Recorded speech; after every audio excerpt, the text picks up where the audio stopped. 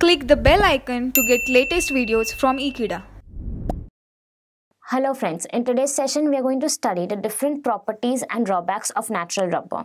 Natural rubber has various properties, but there are many drawbacks as well. And that is the reason why we need to vulcanize the rubber.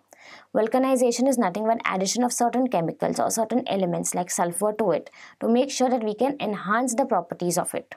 But for that, we should first know the properties and the drawbacks of natural rubber, which we'll be studying in today's session.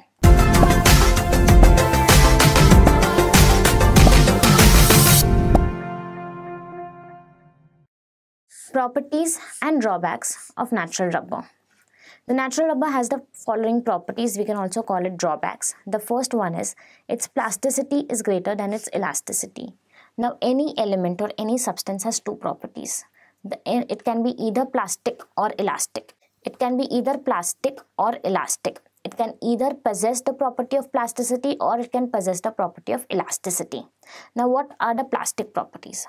Plastics are generally hard, they are brittle, they do not have good tensile strength. You cannot stretch a plastic. And what about elasticity? Elasticity is the property in which those materials are soft. They have good tensile strength. They can be stretched. They are not brittle. So now whenever I talk about rubbers are generally elastic in nature. That means they have the property of elasticity. But natural rubbers tend to have more properties of plasticity than elasticity, which is not desired. To convert those properties of plasticity to elasticity, we need to vulcanize them.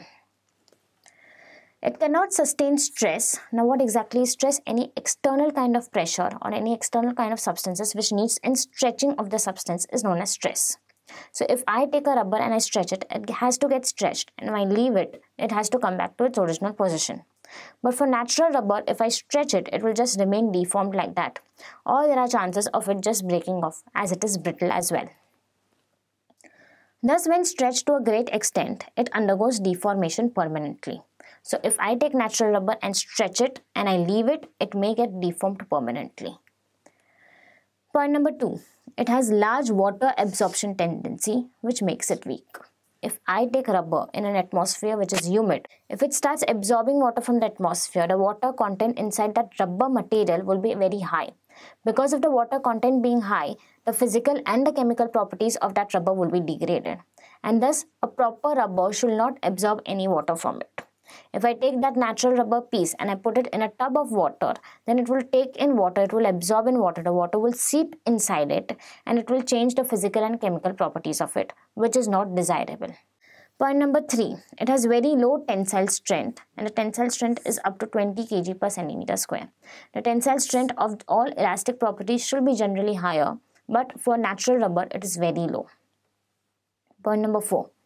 Due to large percentage of unsaturation in the structure. Now, what do we mean by unsaturation in the structure? Let us first see the structure of rubber. Structure of rubber is nothing but hydrocarbons containing carbon as well as hydrogen.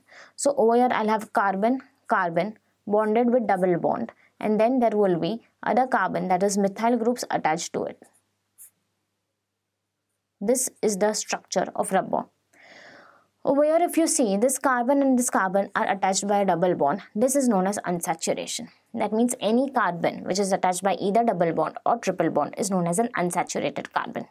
Any carbon which is attached by a single bond is known as a saturated carbon. So these are unsaturated carbons.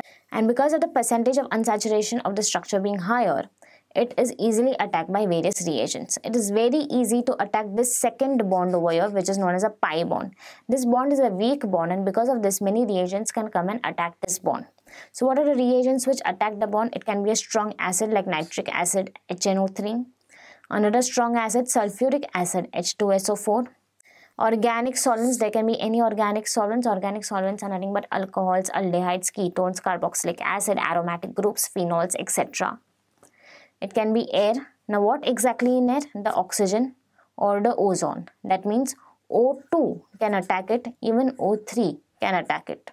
And as a result, the natural rubber naturally gets slowly disintegrated or deformed.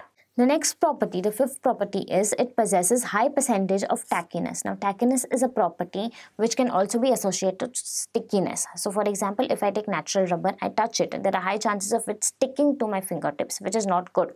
If I take a rubber band to just roll a paper and tie it with a rubber band, and if that rubber band sticks to the paper, then it may degrade the quality of the paper as well, which is not desirable, and it is very difficult to remove that rubber back from the paper, and thus the property of tackiness should be less in any kind of polymer or rubber. So the percentage of tackiness is high, property of developing stickiness on a substance, which makes difficult to store the rubber stocks.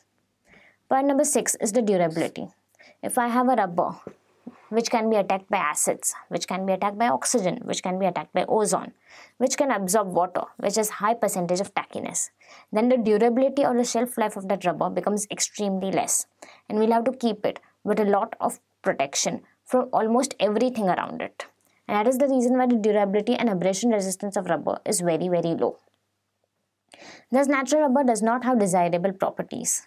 Hence, to make the maximum use of it, it is essential to improve or to enhance the properties of it. And that is the reason why we do a process known as vulcanization. The process by which undesirable properties of natural rubber are improved is known as vulcanization. Any catalyst used to improve the drawbacks of natural rubber are known as the vulcanizing agents. One of the most important vulcanizing agent or most commonly used vulcanizing agent is sulfur. One of the most commonly used vulcanizing agent is sulfur. So now let us quickly review all the undesirable properties or the drawbacks of rubber with the help of this diagram. So over here, this is natural rubber. Again, it is very important for us to understand it is natural rubber, not vulcanized rubber. This is the rubber which we naturally get from trees. Let us start with the first property of it being highly tacky. Tacky is nothing but stickiness. So whenever this rubber will get attached to something, it will stick to it. If you take natural rubber in the hand, it will just stick to the hand. If you use natural rubber to tie something, for example, papers, it will stick to the papers. And it is very difficult to remove that rubber back from the papers. And that is the reason why tackiness is not a desirable property.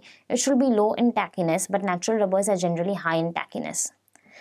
The next property over here, it is more plastic and less elastic. Plasticity and elasticity are two important properties of any kind of material, and generally rubbers tend towards elasticity, but natural rubber has more plasticity towards it.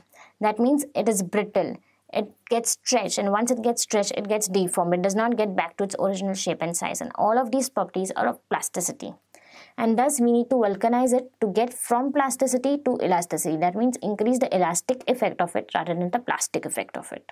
The third property over here is low sustainance to stress. So any kind of stress given to it, stress is nothing but any kind of external pressure given to it, is not taken well by rubber. So it may either break off or it can change its shape and size permanently. The fourth drawback over here is low abrasion resistance. Because water is good at absorption of water, the amount of water quantity in that rubber increases, and because of that the abrasion resistance of that particular rubber decreases. The next property is gets deformed on stretching. Again, this property can be related to this property, that is low sustainance to stretch. If we give stress to it, if we give external pressure to it, it will get deformed and stay there permanently in that new shape and size, which is not desirable.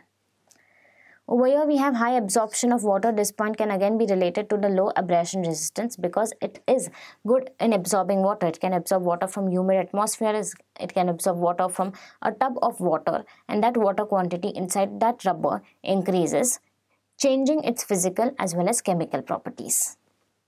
The next property is it can be easily attacked by acids like HNO3, which is nitric acid. It's a very strong acid, and H2SO4, again sulfuric acid. It's a strong acid. So now whenever we are talking about natural rubbers, the natural rubbers are unsaturated rubbers. That means it has carbon, and both of these carbons are joined by double bond.